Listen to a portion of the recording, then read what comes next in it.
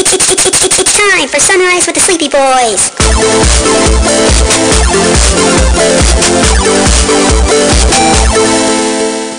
Forgive us, Father, for we are about to sin and be very naughty boys.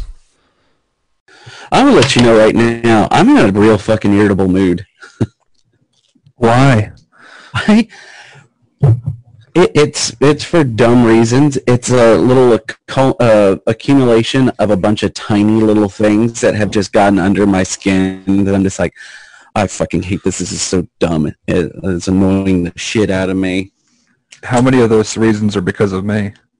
None. Okay, then I don't care anymore.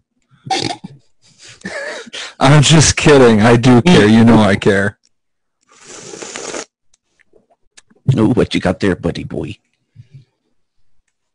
It is a Del Monte fruit cup.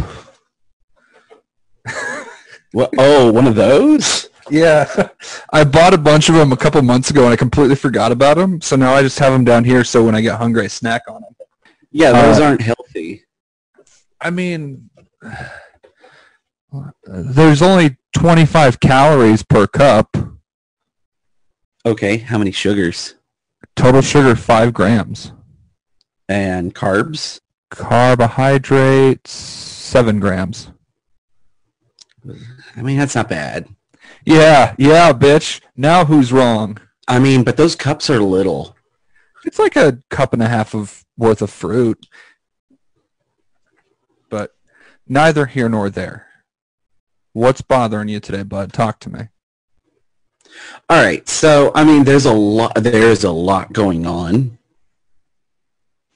And then on top, I mean, just it's normal day stuff, and then the tiny little things that interfere with my life going the way that it goes on a daily basis.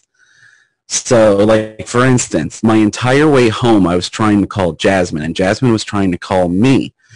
But any time that one of us went to go pick up the phone, it would show that we picked up the phone, and then the phone would immediately drop the call. So then you get that, like, call drop, or like you disconnected sound.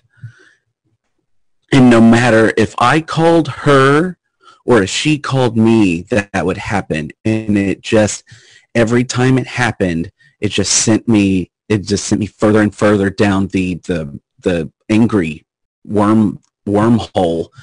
And I'm just sitting there just getting more and more angry at my phone not working the way that I wanted it to. And then I get home and I'm trying to reset my phone. So like, hey, I'm just going to reset it, just restart it so it'll start working properly. And my phone was at 20%. And right as I hit restart, my phone restarts and it starts booting back up, and it has you do the little passcode and stuff to like turn, to access it. Yeah, I have the same. I type in my code, and at the top corner it says 0%, and then it just turns itself off. And at that point, I'm just like, I had a flash of anger. I was like, I'm gonna crack this phone over my knee. I don't give a shit. And so then Aaron comes out and starts talking to me, and I'm just like, there is a rage inside of me that's just boiling and about to just erupt out of me. And he just starts coming and talking to me, like catching up with me and stuff. And he goes, hey, are you okay? And I'm like, yeah, I'm just about to fucking lose my mind and break the shit out of this phone. And he just looked at me and goes, okay, so I'm going to leave you alone. Oh, buddy. He didn't even give you a hug or nothing? No, because that's not what I would not have reacted well to that. Now, what if I had given you a hug? I would have told you to fuck off. I would have hugged you anyway. It would have been the equivalent of if you were trying to hug an angry cat that did not want to be hugged. Brandon, because you're essentially the size of Lenny from Mice and Men, you would have just smothered me to death. I would hug you, and eventually you would stop fighting it. That's exactly what would have happened. I would have died. My anger would have made me implode, and I'm pretty sure I would have given myself a heart attack or an aneurysm. Sorry, buddy. I know those little frustrations can make things seem like much bigger than they actually are. Today, I feel you, honestly. I mean, believe me. I mean, it's one of those things that it took. This is my second glass of whiskey, and I've only been home for about 20 minutes. Yeah, I was going to say. And it took a full glass of whiskey before I was able to just like kind of. Now, I'm not saying that's like, oh, Brandon has a drinking problem. He can only calm down and less. It was a small glass, mind you. Brandon, we've made the alcoholic joke about you a number of times. I know, and I'm just making sure because I know this is going to make its way into an episode of some sort. And so I'm just defending myself from those who, you know. Shit, you know me so well. I'm preemptively defending myself. And so my, like, you know how like when you get like hot coffee or anything, you just kind of, like, oh, no. It's like with soup. You just sit there with soup and you've got like a spoonful and you just kind of like slurp it real slow, and there's something very calming about that.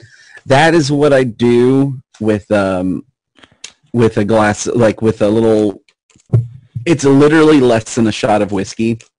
Yeah, I get you. This one's not. This little pour that I have is not a little. Well, because you know you're going to less than a shot. You know you're going to be dealing with me for the foreseeable future, so. Right, exactly. You got to prepare mentally. Yeah, and I used to keep a bottle right by me when we were recording, and then I stopped doing that because I was like, I need to actually make sure I stand up to self-check myself when I'm going, because there was one time it's because we were recording for like 4 hours one day.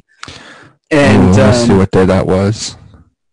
It was just one day we had recorded for 4 hours, and I had a bottle here right next to me, and I'm just like, you know, you're going on about your story, or I'm going on about mine. I'm just keep pouring them. And then I go to stand up to like finish, and I'm like, oh no, I'm tipsy. Anyways, it was a long ass recording session. Yeah, and that's over 2.5 hours. I'm gonna do my best not to irritate you today. I mean, I don't believe you for a fucking second, but that was it right there. That was all it was right there.